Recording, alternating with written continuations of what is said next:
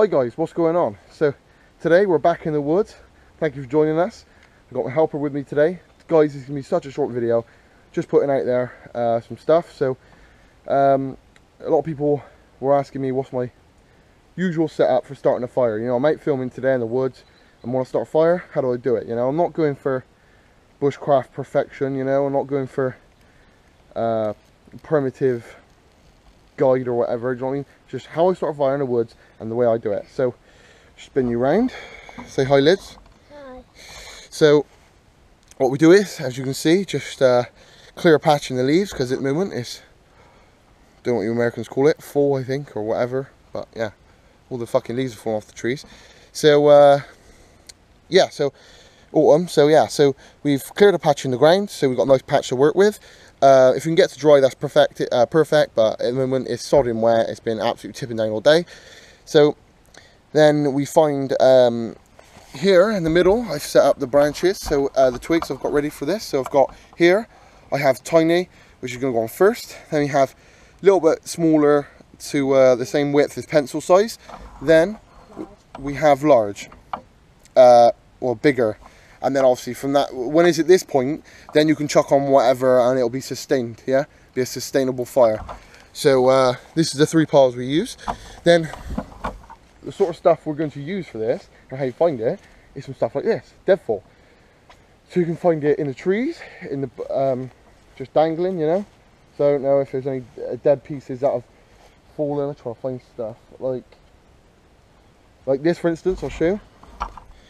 There's some pieces here that have just fallen. You can just pick it off the ground, pick it off the trees, because it's not going to be wet, you know, but it fell from the tree or whatever. So then, another way we can do it is by picking deadfall off the ground, which is not wet, and try and be a little bit in the air, you know. Deadfall on the ground works a lot better when it's summer and not raining. So deadfall in the winter and the autumn can be a bit of a pain in the ass, but we found some in the form of a downed limb, quite a big downed limb, and then it has this stuff off the ground that's kind of stood there, so you can just snap it. And a good way to do it, I do it, is grab it between my thumb and my forefinger, and if it snaps like that, then you're game on, you know. If there's any sort of fight in it or play, then it's still alive and you can start a fire with it, you know. It's too alive, too green. So I'll get back to it, I'll get this fire organised and I'll show you how I do it. Right guys, so we've got all our small pile. Obviously this pile is relative to how big or how long you want the fire to run for. If you want a big fire, you want to start get it going a good size, then you want a bigger pile or whatever, or a more substantial pile.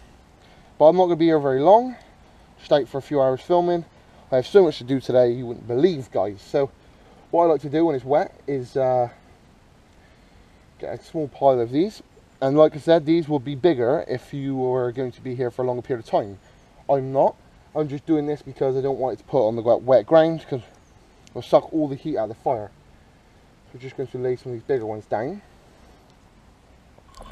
Hopefully you guys can see that. Do apologise if my camera work is dog shit, but there we go. Yeah, I tend to just put a small pile like this on the ground, and then kind of try and fill the gaps in so that all the shit ain't falling through, and then we are golden. So now what I like to do is just get the bunch of small twigs, get them in your hand, and then just make a little cave. So now I've got like a little cave of which I can put whatever fire starter or tinder, whatever fire starter I'm going to use. Everybody does it a different way. I've seen people do TP methods and loads of different stuff. So, but yeah, this is the way I do it. So now we've got that ready, you can grab this. This is my fire kit, so we can either use natural materials. Oh god, natural materials like I got here, birch bark. Got normal cotton wool. I've also got some man-made fire starters, but I'm not going to use that. I'm going to use something else. Going to use these cotton balls dipped in wax. Dipped in Vaseline. I did a video on this. If you want to see that, guys, go back and check that out on my channel. But yeah, so I find these are amazing because they burn for so freaking long. I mean, they're just amazingly good. I think, anyway. Yeah, so now you've got that there. You can use as many as you like. I like to make sure it's going, so I'll use a good amount. But with these, I think just give them a good breaking up so you've got all the small fibres exposed. I'll just chuck that into there, like so. Then guys, I just take my ferro rod. Like I said, hopefully you can see this. Try and bring you in a little bit closer. There we go. Hope you can see this. So here we go. One strike and she's up.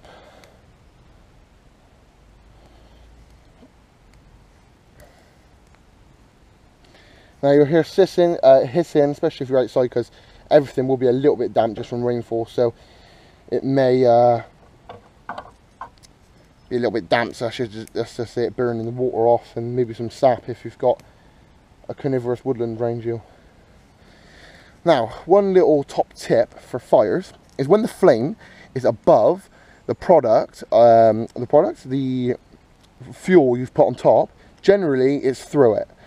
So, for instance, like this, the fire has burnt through the top layer of the twigs, the flame is higher than it, so it's generally, the rule is it's burning it, you know, it's got it. So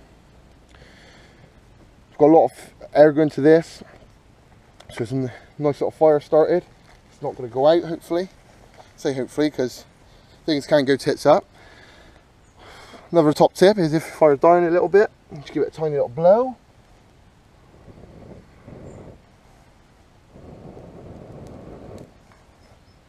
Now don't be worried, it's not like a candle, you can't blow it out, not at this stage, you know what I mean?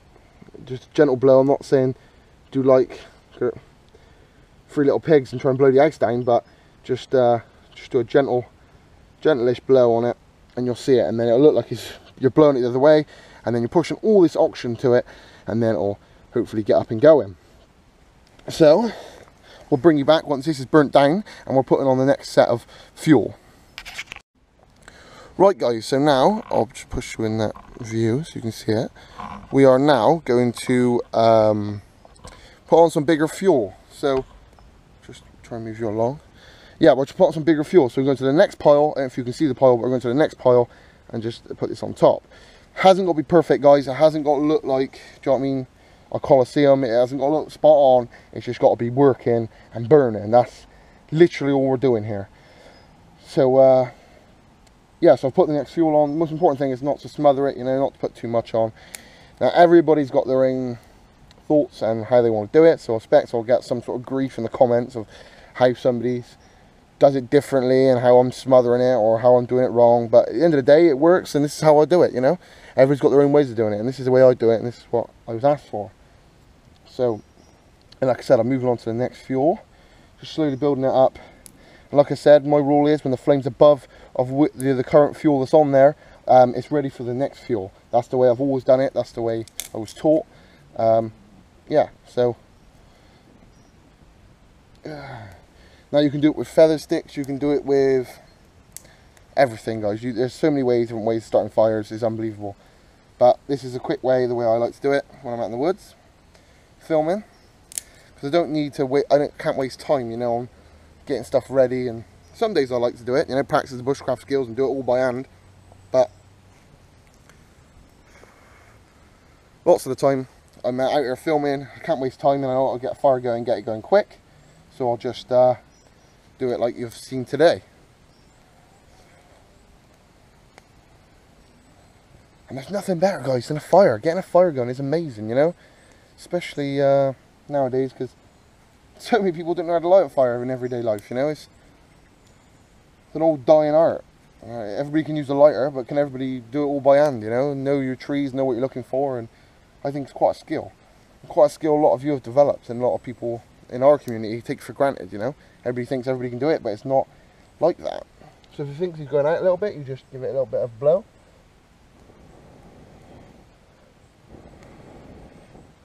And then she's up and burning.